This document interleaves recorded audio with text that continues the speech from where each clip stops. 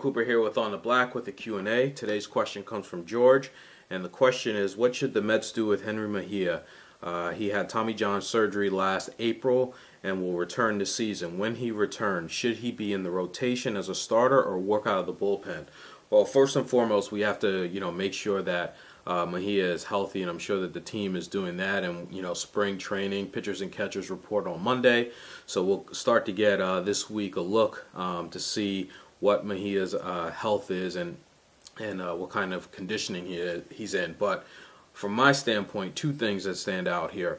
One, let's not rush him back to the major leagues, and two, let's put him as a starter. I think that the Mets did a bad job a couple years ago when, he worked out of the bullpen, then he was a starter, and flip-flopping him back and forth. I think you need to pick one spot for this kid and let him develop as he may, and I think that he should be a starter. And if he's going to be a starter, I think he should start the year in the minor leagues, again, if he's healthy, and let him work his way back up to the major league team. I don't think there's any need to rush him. The Mets rotation is pretty much set without him.